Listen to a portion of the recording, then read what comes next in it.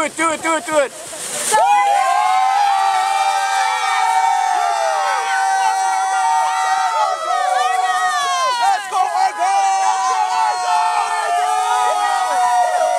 This to be a family event, and everyone will have the opportunity to throw the ball around with the people that they're here with.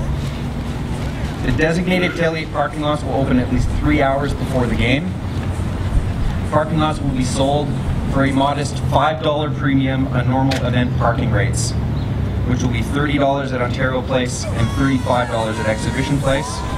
And they will need to be purchased in advance as part of a season pass at Ontario Place or a half-season pass at Exhibition Place. How long has this been in the works?